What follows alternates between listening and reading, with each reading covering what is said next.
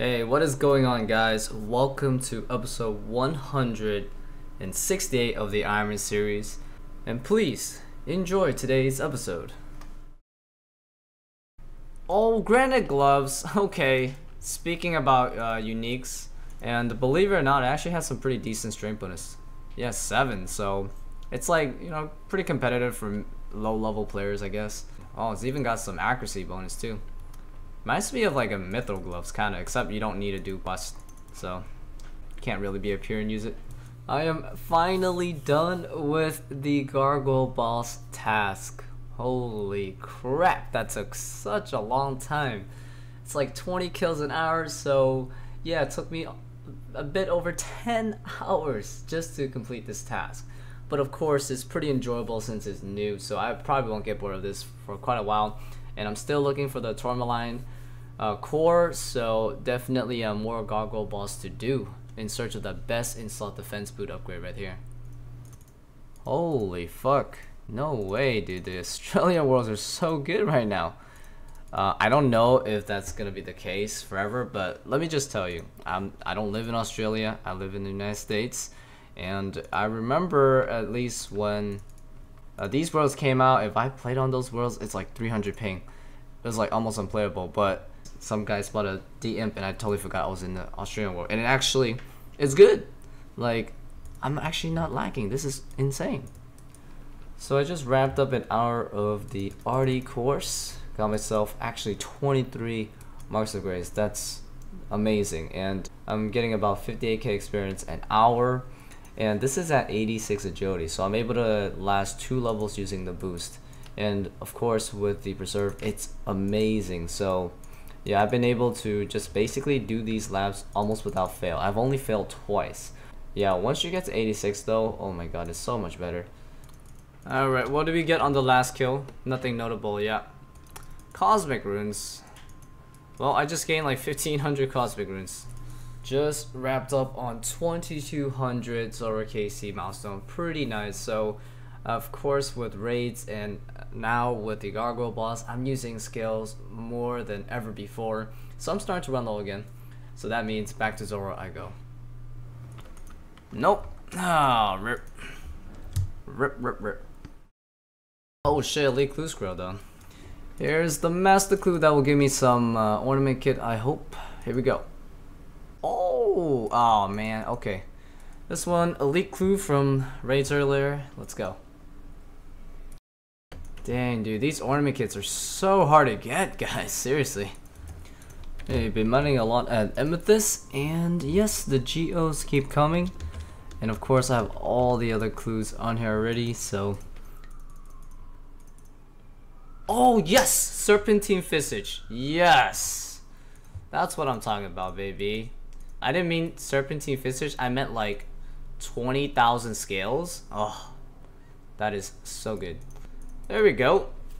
I'm stocked up on Zora skills for quite a while.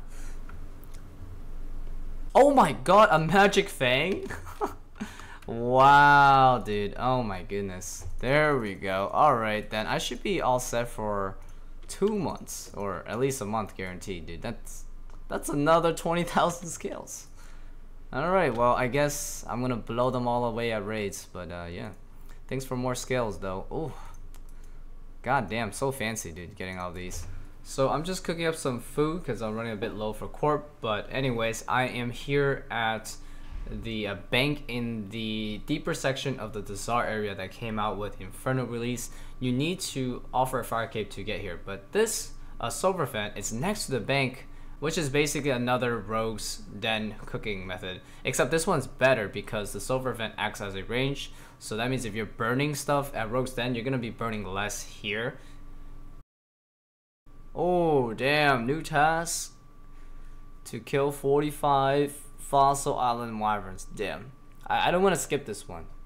I'm looking for, gargoyle boss, but I honestly do fossil island wyverns. I haven't done this before, so alright, I'm gonna try out the hardest of the fossil wyverns first.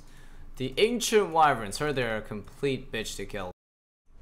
I managed to do 9 kills, on my first attempt with melee, and yeah, these guys are really tanky. a lot of HP. They hit pretty consistently, and they also freeze you. I'm gonna try again and maybe change this up a little bit. I'm gonna bring my Dragon Warhammer and see. And I have done, I believe, let's see, start off at 36. I've done 12 kills, and with slightly more food and bringing my Dragon Warhammer, it helped a little bit because every time my Warhammer landed, it's super bulky defense got reduced quite a lot. So tanky. Oh yeah, got another pretty noticeable drop here. A magic seed. Alright, just wrapped up on my first ever ancient wyvern task. So there are another 3 types of wyverns besides the ancient ones, but those 3 are a lot easier than the ancient ones. So I just want to try out the most difficult ones first. And would I do the ancient wyverns again on task? Probably not, just because yeah, they take forever to kill.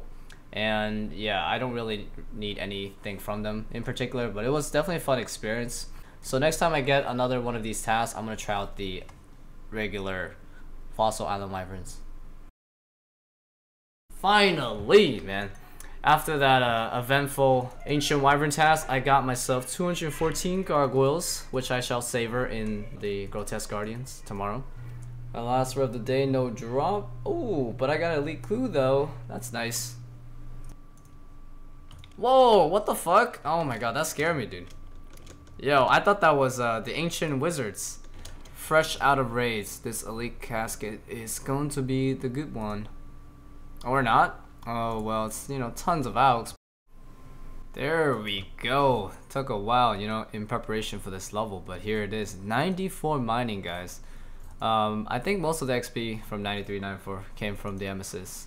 But yeah, it took so long, but hey, I'm AFK anyway, so. But yeah, 827k about to 95. So guys, we got the 99 herbal on the last episode, and I said I would spend some time to figure out which 99 I want to go for next.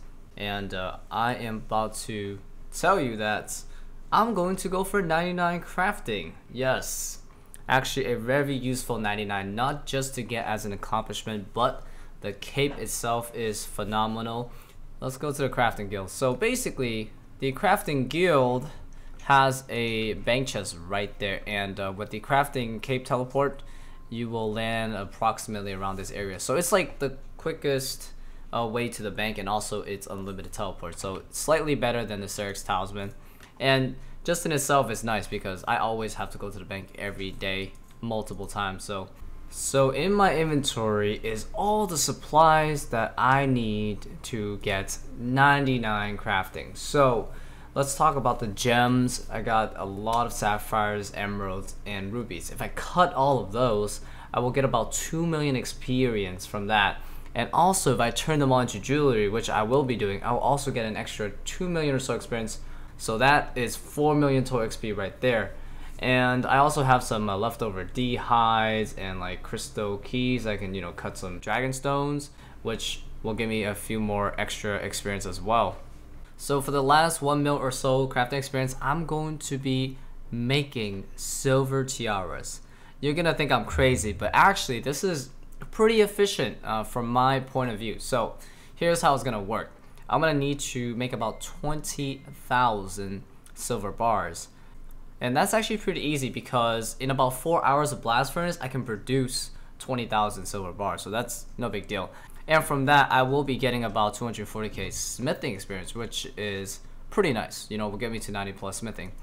And yeah, with about 20,000 silver bars, I can just AFK and make some silver tiaras, you know, featuring the make all option.